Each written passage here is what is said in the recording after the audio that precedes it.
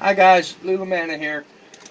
We're converting the Country Roads 4-string banjo to a 5-string. So here's one of the steps. I've got the neck. I had to glue the heel stock on first. You'll see as we get through the process. So I cut this piece of maple to fit there. That's where my 5th string will go, and then I had to extend the heel. So I got another piece there. And I'll glue those in place. You can see I've marked where the side dots are going to go, and I marked where the hole is going to go for the 5th string tuner, and I got to glue them on now. Okay, on to the next step. Okay, the next step, you see I got the extension pieces glued on.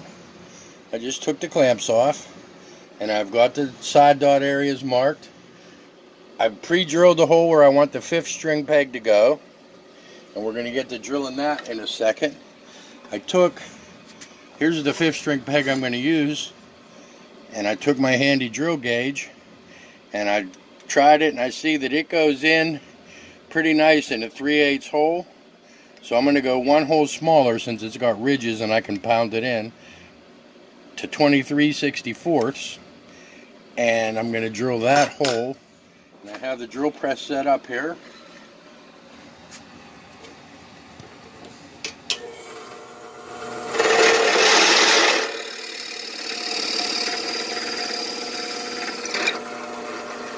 And you can see I put a piece of tape to mark how deep to drill it.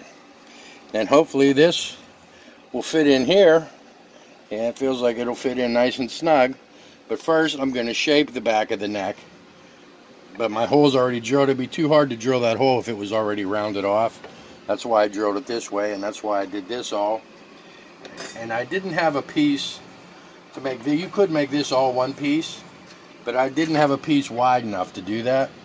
So I made this the same thickness as the part that goes inside the box.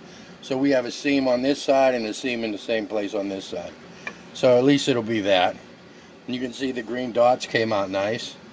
I'll do the same thing up here on the side with some smaller green dots.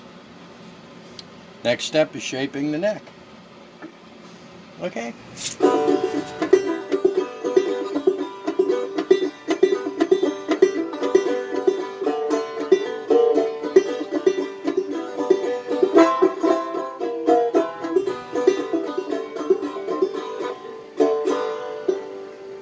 There it is. The Country Roads banjo kit converted to a 5-string. Very simple. Everybody who wants to build a banjo neck but you're afraid of that thing, do this. It was easy. You've seen how I've just added this piece on.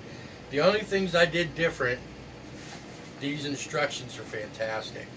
The only thing I did different was I did not attach the 2 outside side pieces until the neck was completely done and mounted. That way I could put the screws in through the sides after the neck was done. And then the rest pretty much there. I changed out the tailpiece because the kit came with a 4-string tailpiece, and I got this from CB Gitty. That's the mandolin tailpiece, which works great for banjo, and these are banjo loop end strings. Some custom knobs I put on there, of course the Gitty bucker from Gitty. I had the 5th string peg in my larder, and I went with burned side dots in. It just seemed like it would fit better. Other than that, it's pretty much stock. Love it. I absolutely love it. If anyone wants to try a banjo and is afraid, this is definitely the way to do it. It was easy. You've seen how easy it was. No great mysteries. The hardest thing to find was a little screw. This is called a pip, and it's like the little 1-string nut. It's a very small flathead, or not flathead, but slotted screw that the string runs through. And then by screwing up and down with the screw, you can adjust the height of the string. That was the hardest thing to find because all screws are Phillips head now. Little, you almost have to take apart an old thing with that. But that was, I found that, and everything else just by the thing. I experimented with the color. I got a really nice green. I'm very happy with it. Okay, let me see pictures of what you guys do with it. I think I might like to try a 3-string with adding a little string and have a 4-string that way banjo. That might be the next one. All right, thanks, guys.